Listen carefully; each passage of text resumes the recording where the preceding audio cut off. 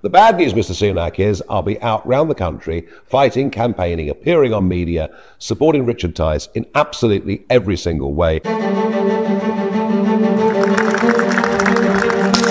Reform UK is shaking up the general election campaign in the UK, pulling to within 2 points behind the Tories in a shocking YouGov poll.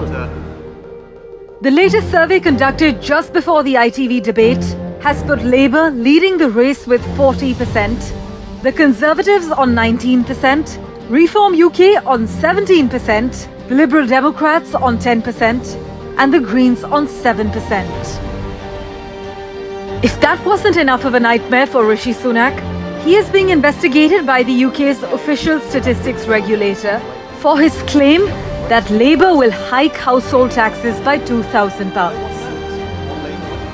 I think people who work hard and aspire to provide that education for their kids should have that freedom. That's what my parents did, and I'll support it. But you heard it. Kier Starmer is going to raise taxes.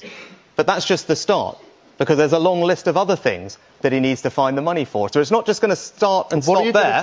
There are £2,000 worth of tax rises coming for every working family in this country. And as I said, he's saying to you he's going to raise taxes. I do need to That's not the start. But Mr. Sunak's frosty attack hasn't landed well among shadow ministers who have accused him of lying to voters.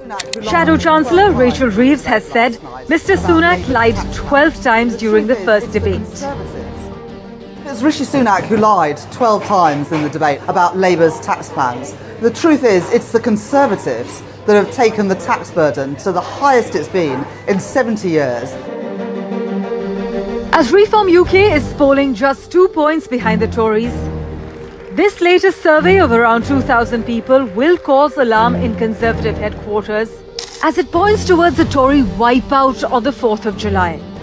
With Labour on 40%, it gives Sir Kier Starmer a 21-point lead over the Tories, enough for a huge majority in the Commons. Parmeshwar Bawa for NDTV.